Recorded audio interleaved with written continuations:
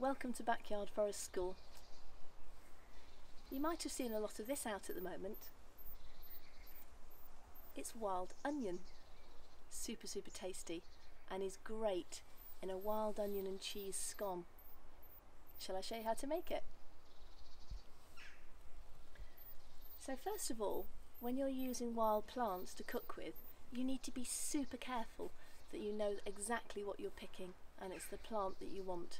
So ask somebody who knows, who really knows, that's a good idea, or have a look in a plant book, identification book, or perhaps have a little Google, but be super sure before you start picking. Then when you know it's the plant you want, you have to make sure you are actually picking that plant, because in my recipe it says a handful of wild onion. Now if I grabbed a handful here, I'd actually be picking other plants as well. I'd be picking the wild onion, but I'd also be picking the Montbretia, and I've got some daffodils in here as well, so let me show you how to pick it really safely.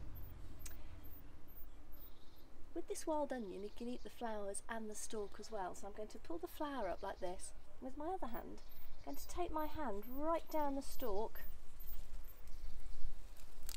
there we go, and then pinch it together, and there we are. And that's how I know I've got my wild onion and I haven't got any other plants. Okay, so let me show you how to make wild onion and cheese scones. I've done a bit of preparation so I can show you super quickly, and perhaps if you have a little Google or research on exact quantities, but you're going to need some flour, this is self-raising flour, and some butter that you're going to rub together with your fingertips. You're going to add some cheese, grated cheese. I've got mature cheddar cheese here, but you can use the cheese that you like. And here is my wild onion, all chopped up with a pair of scissors. You can eat the stalks, look, as well as the flowers, and always keep some flowers for decoration too. And once you put those dry ingredients together, you're going to mix a bit of milk with a broken egg and whisk it up, and put those wet ingredients with your dry ingredients and knead it together. Here's your scone mixture. You're going to knead it all together like this. You've got your cheese and your onion, and a pinch of salt as well, and your egg and your milk.